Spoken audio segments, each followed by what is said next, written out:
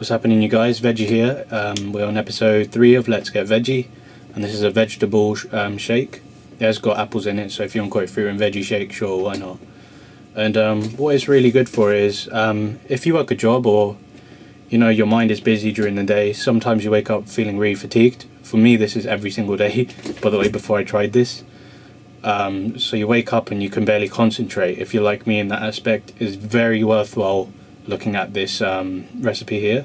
So yeah, it will pump you full of energy for the morning, and you'll be able to concentrate whatever you want to concentrate on. So for me, I work in IT, so it's very stressful on the mind in some aspects. So it's great if you have something like this that'll help you concentrate in the mornings, stay motivated to doing what you have to do, really. So first things first, the ingredients.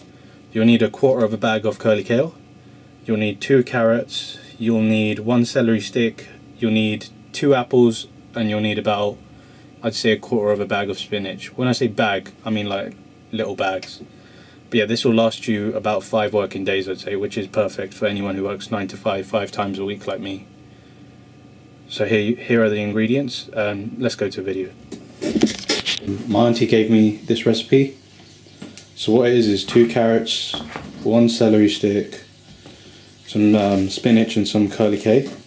So just slice up the carrots, the celery, and then just shove the 2 in the blender and just blend it all up. And I'll show you it once it's all sliced up and everything.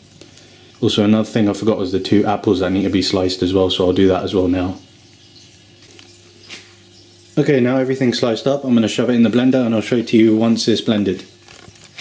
As you can see, it's a bit of a tight squeeze, but we'll get it blended up. And also, I forgot to put the water in, so I'm just going to put that in. That'll help it blend nicely.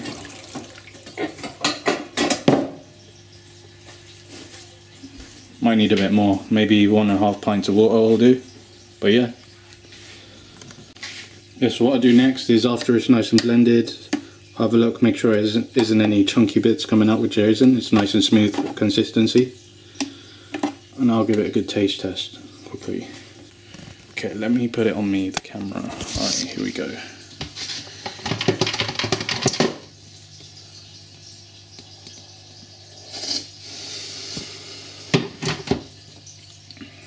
Doesn't really taste of anything, to be honest. It's just like having a vegetable drink.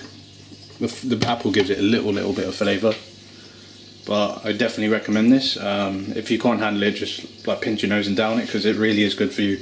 Getting Veggie episode 3, the vegetable drink. Check it out.